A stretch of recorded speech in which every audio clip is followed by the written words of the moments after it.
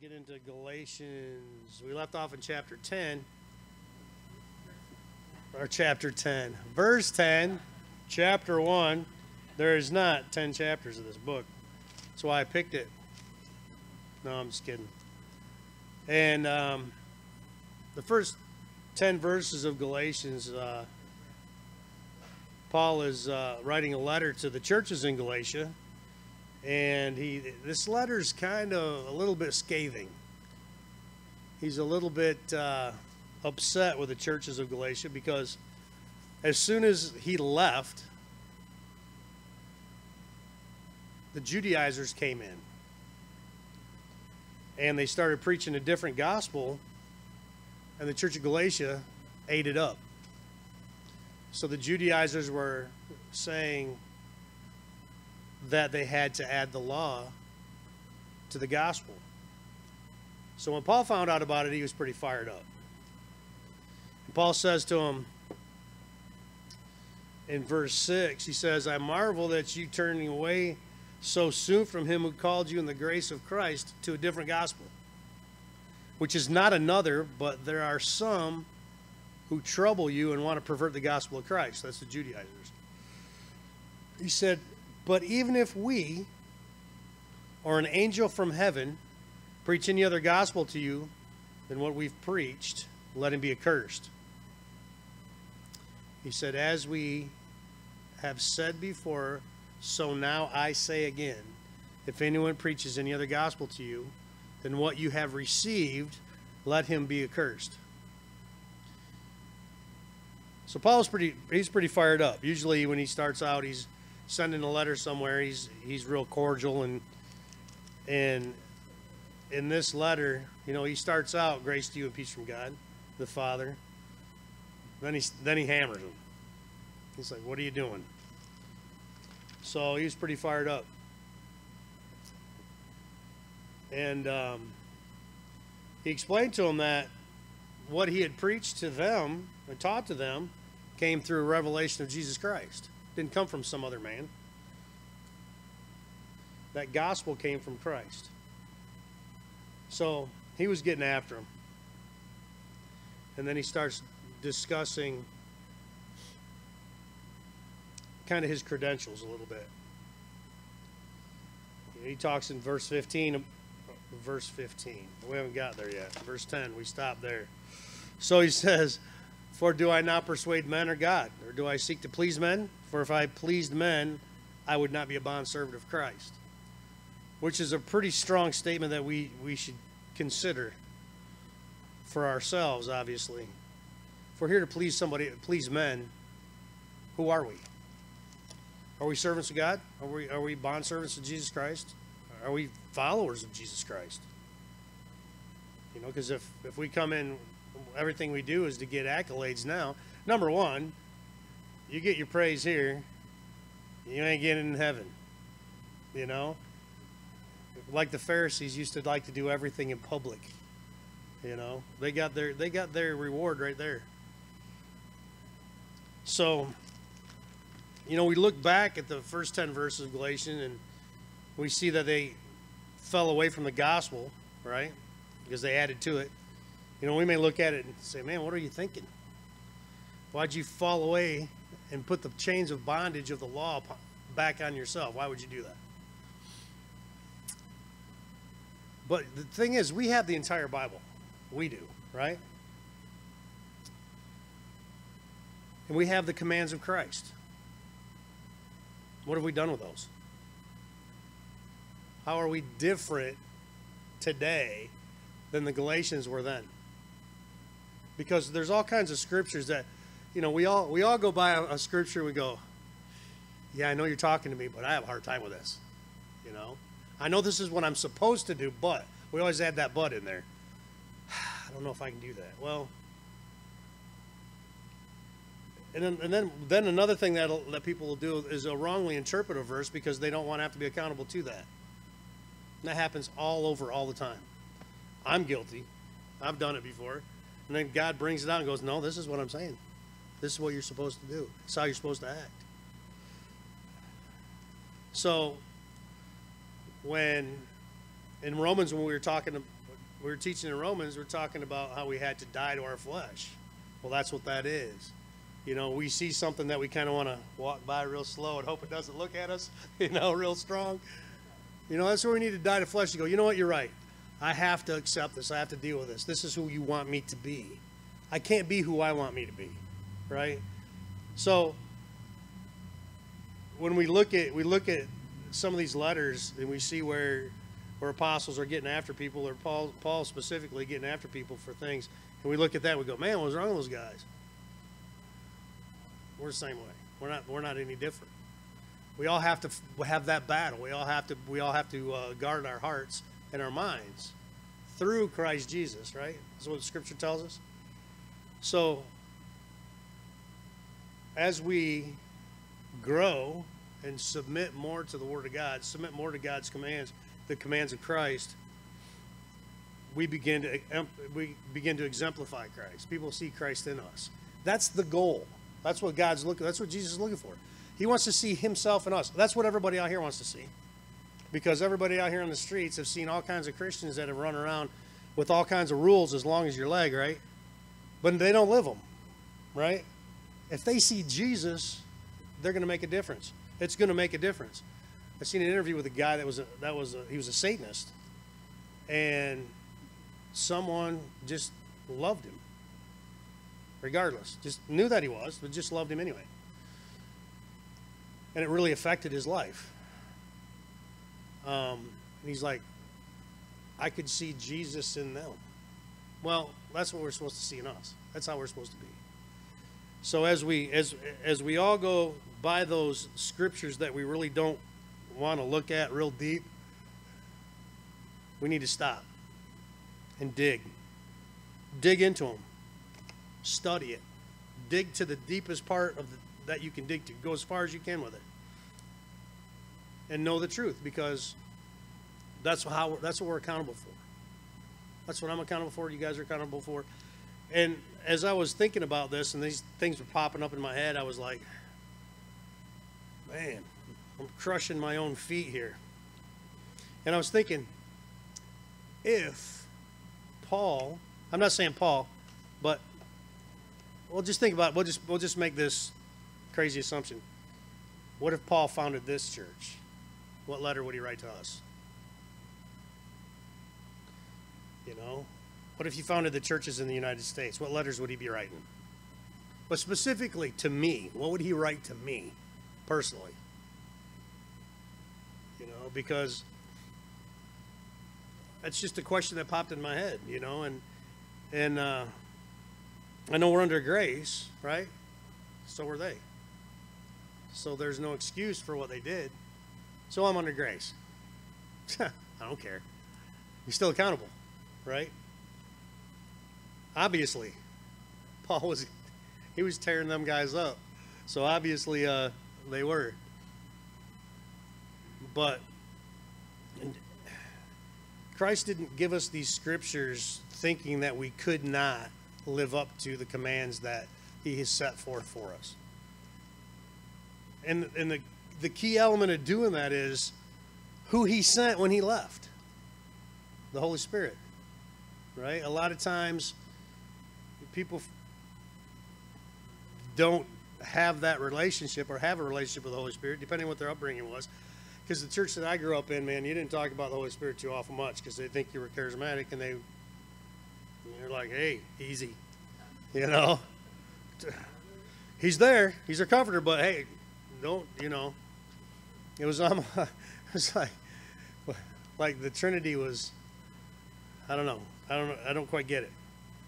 So, but the more the closer we get to Christ, the more we get into the Word, the more that we cleanse ourselves with the Word, right? That's what the Bible tells us to do. The easier we'll be able to deal with these things that are tough. They're tough. And only by submitting to the Holy Spirit and overcoming our flesh will we be able to do that. Because personally, I'm tired of fighting the same battles, you know. And the thing is, it's because I'm stubborn. You know, just like you, Dev, I'm stubborn. I hope so. I hope this is recorded. What's your last name, social security number? Anyway. So, but we go through these same trials and tribulations because we didn't stop and submit and let go, you know. So at least I know that's where I'm coming from, and I'm sure I'm not any different than anybody else. So I don't have an excuse. I have no excuse. And I have no one to blame but myself. And I think we're all in that same boat. So as we move on through this book, let's kind of keep that in mind. And we'll read some out of the rest of chapter 1 and into chapter 2. So starting with verse 11. But I make known to you, brethren, that the gospel which was preached by me is not according to man. For I neither received it from man, nor was I taught it, but it came to me through the revelation of Jesus Christ.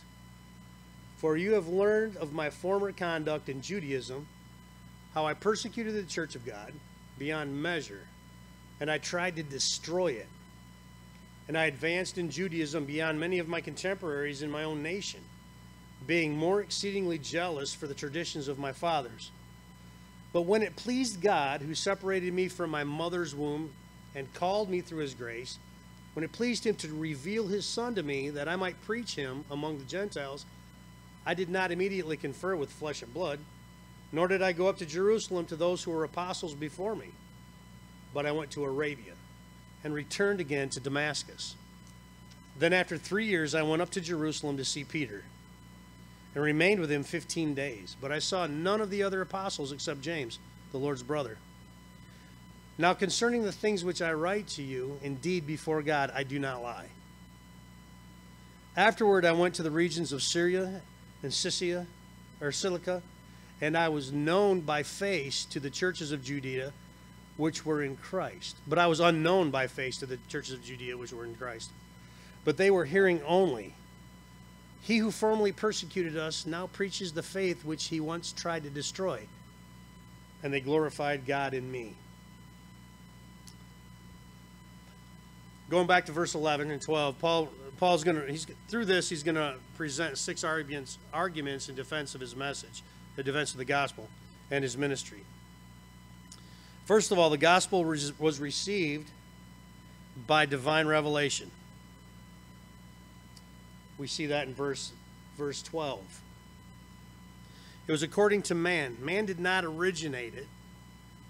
And Paul makes everything of God and nothing of man, because he says he didn't receive it from man, nor was I taught it, but it came through the revelation of Jesus Christ. Jesus Christ revealed it to him himself. Secondly, Paul's failure to include Judas. Let me make sure I didn't turn too many pages here. I like to have notes, otherwise I get lost. There we go. Secondly, Paul's failure to include Jewish law in the gospel. That wasn't from his lack of knowledge of Judaism, obviously. I mean, he tells you right here who he was, his former conduct in Judaism. He was the cream of the crop. He was in the top few percent. Yeah, very few percent of his class. He was sharp. So by his birth and training, he was steeped in the law. And as we know, he was a notorious persecutor of the church. You know, we've read that in earlier books. And in his zeal for the traditions of his father, he surpassed many of the other students of the law. He knew the law. So the gospel of salvation by faith, apart from the law that he preached wasn't because he was ignorant to the law. So why did he omit it from the gospel? Because the gospel that he preached was given to him by God. He didn't add to it. And thirdly, in verse 15, starting with verse 15, the first few years of ministry, he did that completely independent of any other apostles or anyone else.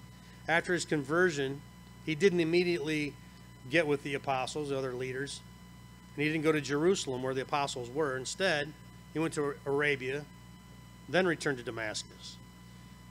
The reason he avoided Jerusalem wasn't out of disrespect for the other apostles.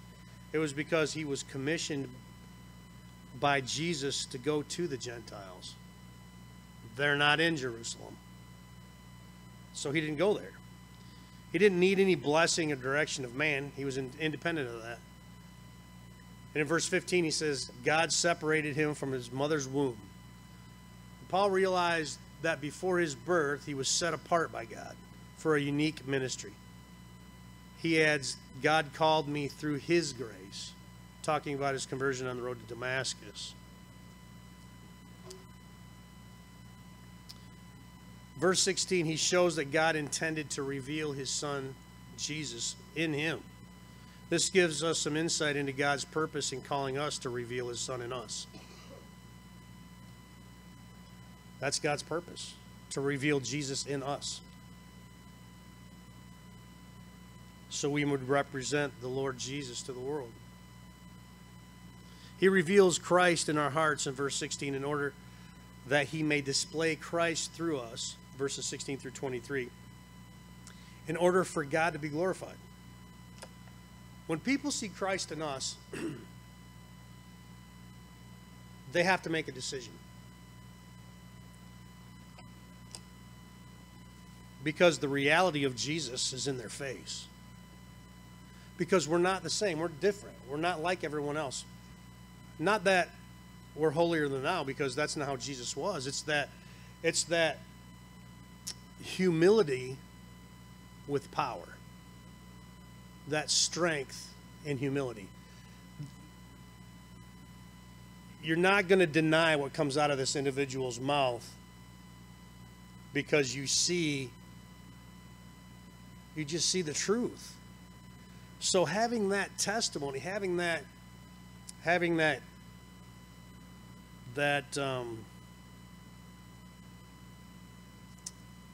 spirit in you and working through you, they have to make a decision. Do I accept what I see as truth, or do I reject it and walk away? When people see, because there's a hurting world, a dying and hurting world, we know that. And when you see hope, when you see truth, when you see something that's absolute, something that you know is good and right, you're going to gravitate to that. And that glorifies God, because God's like, we know that that's not going to happen in and through us. We know that's not going to. We know that only because of the Holy Spirit we can actually have any opportunity for anybody to see any good in our lives. So who gets the glory? Not us. God gets all that glory. It belongs to him anyway. So fourthly, in verses 18 through 20,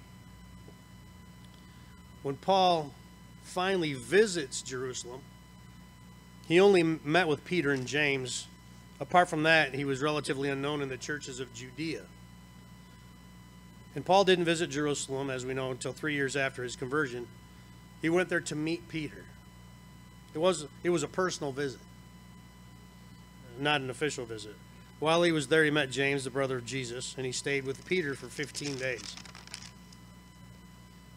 21 through 24. After that, he spent much of his time in Syria and Cilicia, so much that the churches of Judea didn't know him personally. All they knew is that he was one of the one that treated Christians cruelly, and now is a Christian and preaching Christ. His testimony preceded him, and they glorified God for what he had done in Paul's life, because they knew who Paul was, because they're probably hiding from him. They probably knew what he looked like, because they're probably hiding from him, right? But to hear his testimony, and think about that. Somebody that doesn't really know you hears your testimony and it affects their life. Other Christians are just, it builds them up, it edifies them knowing what Christ did in your life. We've all met people like that, people that we knew were just gone astray. It was like, man, they have hope. Christ can do something in their life, right? But you look and you're like, wow. Well, hey, I was that guy. You guys were that person, every one of you. Because when we're not in Christ, we're not saved, we're his enemy. Nobody is way away. We're all the same distance. We're enemies of Christ. And to see the miracle of salvation and the changed life and the changed heart, especially people we really know, really close to, is such a blessing. It fires you up. So let's read on. Chapter 2. I'm going to try to get through chapter 2. I don't know if I can get through it. I'm kind of going a little quick, but we'll see how far we get. We'll see who starts snoring first. No, it's throughout 2 as well. So, chapter 2. Then after 14 years I went up again to Jerusalem with Barnabas. And I also took Titus with me. And I went up by revelation and communicated to them that gospel which I preached among the Gentiles, but privately to those who were of reputation. So he didn't go and just tell everybody. He went to the leaders and told them what he was doing, what he was preaching. So lest by any means I might run or had run in vain. Yet not even Titus, who was with me, being a Greek, was compelled to be circumcised. And this occurred because of false brethren secretly brought in, who came by stealth to spy out our liberty which we have in Christ Jesus, that they might bring us into bondage, to whom we did not yield submission even for an hour, that the truth of the gospel might continue with you. But from those who seemed to be something, whatever they were, it makes no difference to me, God shows personal favoritism to no man. For those who seemed to be of something added nothing to me. But on the contrary, when they saw that the gospel for the uncircumcised had been committed to me, as the gospel for the circumcised was to Peter, for he worked effectively with Peter for the apostleship to the circumcised, also worked effectively in me towards the Gentiles.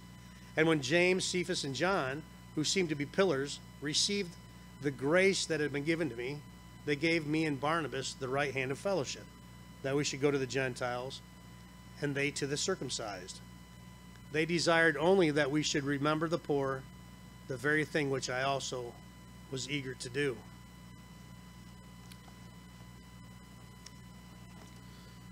Fifthly, here's the fifth one. During Paul's later visit to Jerusalem, the apostles agreed that Paul's gospel was divine. Verses 1 through 10. Whether this was 14 years after his conversion or after his first trip, we don't know. We know that he received a revelation from Christ to go together with Barnabas, his co-worker, and Titus, the Gentile. He was converted through Paul's ministry. The Judaizer had insisted that Titus be circumcised for full salvation. Paul opposed this because he realized that the truth of the gospel was at stake. It's not the gospel plus circumcision. It's not the gospel plus the law. It's the gospel, period. So when Paul reached Jerusalem, he communicated to them that the gospel which he preached among the Gentiles, he communicated to them the gospel that he preached among the Gentiles. But he did it privately to those who were of reputation, so those that were the leaders there. By any means he might run or had run in vain. Why did Paul speak privately to the spiritual leaders and not to the whole assembly? He didn't need their approval. He didn't need the approval of the leaders. God already told him what to do, and he obeyed and went. If he needed their approval, he wouldn't have spent 3 years out here preaching a gospel that needed to be approved by these guys, right? So he didn't need that. But it was a matter of common courtesy to speak to the leaders first. If they had any questions as to his gospel, Paul wanted to answer them right away. Then he could go before the church with the full support of the other apostles, so that nobody would have anything to say because they were in agreement. The whole question of legalism was brought to a head in the case of Titus. Would the Jerusalem churches receive this Gentile convert to fellowship, or would they insist that he first be circumcised? So after much discussion and debate, the apostles decided that circumcision was not necessary for salvation. That's basically what that was saying. The underlying reason why Paul was led to go to Jerusalem is made clear by linking the beginning of verse 2 with the beginning of verse 4. So the beginning of verse 2 is, and I went up by revelation and communicated with them. The beginning of verse 4 is, and this occurred because of the false brethren secretly brought in, who came by stealth to spy on us and bring us into bondage. Hold on, I didn't read enough of the first two. Went up to Revelation, communicated with them the gospel which I preach among the Gentiles. He went up by revelation, and this occurred because of false brethren secretly brought in. Some Jewish teachers from Jerusalem were posing as Christians and had somehow been secretly brought into the church at Antioch and were teaching that circumcision was essential for salvation.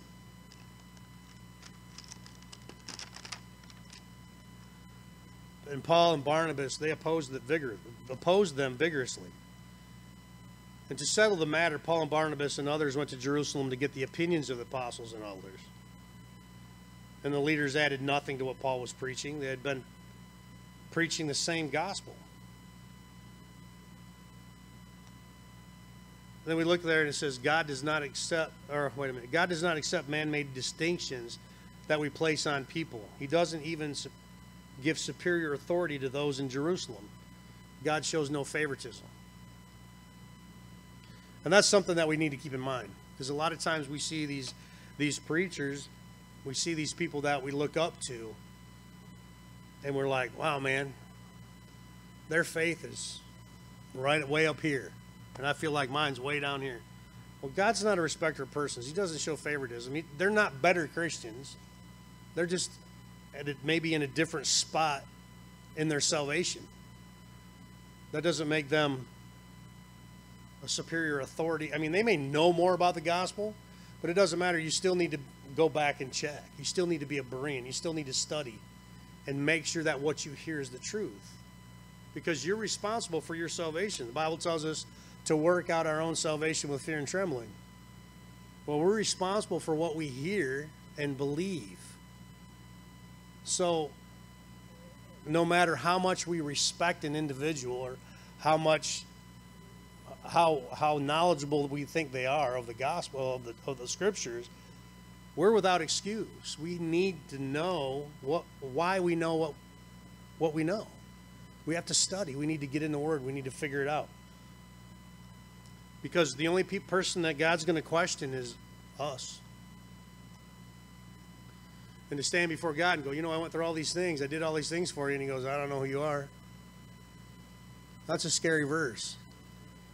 That's probably the scariest verse in the Bible, if you ask me. I never knew you. Depart from me. Well, hold on. I did all these things in your name. I don't know you. That's stuck with me for a long time going, and I've had many conversations with God going, Lord, I don't want to hear that. I don't want you to say that to me, because it should put a fear of God in us. Not that we're scared to death to see God, but we should fear that we're not in right relationship. We should fear that, does he know me? Well, we can be secure in the fact that he does because we see fruit in our lives. We don't walk around going, I don't know if I'm saved. Know that you're saved. But at the same time, when we read those scriptures, it keeps us humbled.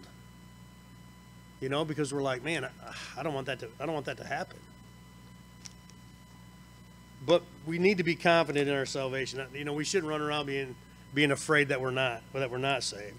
I'm not trying to say that. But we definitely need to keep focused, definitely need to keep moving forward in our faith, moving forward in our working out our salvation. Working out our salvation with fear and trembling means to me, I need to stay at this. I need to work this out. I want to know that what I believe is right. I want truth. It's like watching TV. I can't even watch news. I haven't watched news for I can't tell you how many years now. Because it used to be you'd sit down around the television, and Walter Cronkite would come on, and you'd sit there. Everything that come out of that guy's mouth, you're like, yeah, he's telling us the truth. He probably was lying to us. We don't know. But it seemed everything was the truth. If we could ask our grandparents, all of us probably don't have any around anymore. If we could say, did you believe the news when you were growing up? Sorry, everybody. I know this is an old crowd here. Did you believe the news anchor? And they're going to tell you, yeah. When I was a kid, I did, growing up. I mean, it was the news. It was supposed to be true. Right? Well, it's the same thing now. There's so many people out there weaseling their way into the church, or having some kind of ministry that you're going to be exposed to, that are just like these Judaizers. They're peddling lies. They're adding to the gospel. In Revelations, I think there's a curse for that. To anyone that adds to that book or takes away from this book. And I just want to know the truth, and I know you guys do too. So together, iron sharpens iron. Iron can't sharpen iron if one of the blades are so dull that you can't get nothing to move. You got to be in the Word. You got to be studying this, because the most fun that I have is going back and forth through the Word with people. You say, hey, what do you think of this? Not that we're debating, we're just trying to find the truth. Well, this is what I think. What do you think? Oh, this is what I think this says. I do this with my dad a lot. And it's all right. It's fun because I learned so much. I learned so much about my dad, right? And I'm like, yeah, I don't think so. He's like, what do you mean? We'll go back and forth. It's fun. And it's funny because it's pretty exciting, actually. The Holy Spirit just gets you fired up because you're going back and forth and you're just digging, and that's what it's for. That's what we're supposed to do. And it's really a great time because we all have different ideas of different things, and we have reasons for that. But if we get in the Word and we study and we dig, we can find out the truth together. Because I'm sure there's a lot of things that I grew up believing I don't believe now.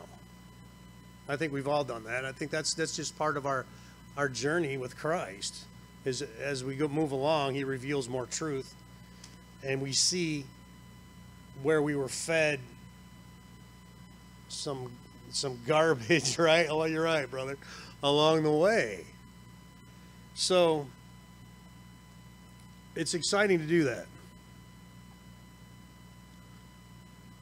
So in verses 7 and 8, the apostles saw that Paul had been commissioned to take the gospel to the Gentiles, just as Peter had been sent to the Jews. Both preached the same gospel, just to different nationalities. In 9 and 10, even James and Cephas, Peter, and John, pillars of the church, perceived that God was working through Paul and gave him and Barnabas the right hand of fellowship in taking the gospel to the Gentiles. And then the only suggestion that they made was that Paul and Barnabas remember the poor, the very thing that Paul said he was eager to do.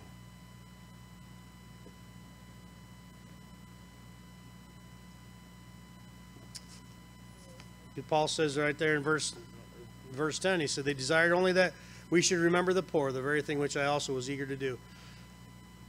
Paul had a heart for the poor. And that's a good example to us, and to me it's really cool to see the food ministry here. We've all been in situations where we were in need. We've all grown up through that. I don't think any of us were born with a silver spoon in our mouth. We had to work hard every day, just to make it. And I grew up and I didn't know that we were lower middle class. We weren't dirt poor, but there was times where we didn't have anything. There was a time in my life where my dad, he prayed, and us kids, when Dad prayed, we all listened. Dad prayed that God would send money so we could make our house payment because he was laid off. It was like, I don't know, $500 or something we needed for our bills. All our bills, $500. It doesn't seem like much, but then it was a lot. My dad goes out to the mailbox. This is some things in faith that I learned about faith as a kid. My dad prayed and asked God to do that. He's like, we can't pay our bills. We need $500. He walks out to the mailbox. There's $500 in our mailbox. As a kid, that's huge, right? Because, you're just learning about God. You might have got saved, accepted Christ because you were scared. You didn't want to go to hell because you had that fire and brimstone message that Sunday night. You white-knuckled the back of the pew until you couldn't take it anymore. I got home. I made it to the house. But I was like, Dad, I don't know. I need to get saved. I don't want to go to hell. Well, that's not a reason to get saved. You get saved because you love Jesus. You need him. Not because you're afraid you're going to go to burn. Well, you will if you don't meet him. So that's the bottom line. It was the truth. But anyway, when I seen that, I seen my dad pray, expecting that God was going to answer his prayer. And God immediately answered his prayer. Might have been the next day. I don't remember. Because I don't remember. I don't know the timeline. And to see that happened. And that was just one of many things that happened in my lifetime growing up. Listening to my dad pray and seeing God move on his behalf. So it put something in my heart as a kid. Now, did I always hang on to that?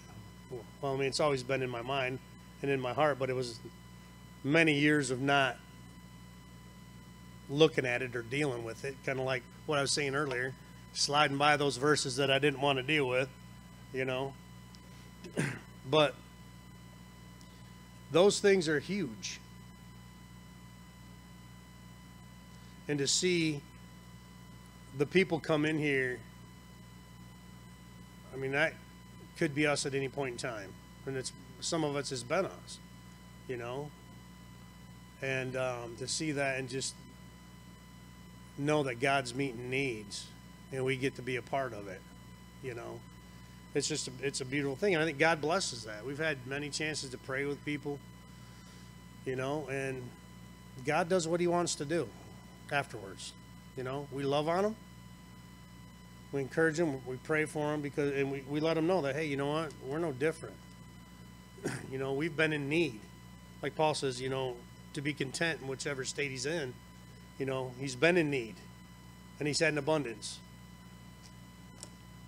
So I can see where Paul's heart for the poor and the needy and the downtrodden is there. So I think we'll close there and we'll pick up excuse me, with verse 11 next week. Anybody have any questions? Any answers? We got to 5. Yep. And I think number 6 comes... I'm not sure yet. So, let's pray. Lord, we just thank you for tonight and the chance to get in your word, Lord. And I just thank you for the book of Galatians, Lord, as revealing the truth to us. Lord, about how we should be and how we should act and how we should treat your gospel. We just pray that you will just guide us and direct us, Lord, as we work out our salvation, Lord, as we draw closer to you, Lord. Just pray that your Holy Spirit would just fill us and just touch our lives in a special way, Lord, that give us clarity, Lord, continue to reveal truth to us, because that's what your word says you'll do. We know you will. And Lord, just give us the strength to endure to the end, because we know that's coming soon. As we look around this world, we see that time is short. Lord, there's so many hearts we're looking forward to you touching, Lord. There's family members' lives, Lord, that we just continue to pray that you would just touch and just bring them back to you, or bring them to you for the first time. Lord, we just lift them up, whoever they are, as we pray together, Lord. We can all think of someone that's on our heart. Lord, just pray you will draw them to you, Lord, that we might see your work in their life before you come back. We just thank you. We give you all honor, glory, and praise. In the precious name of Jesus the Christ we pray. Amen.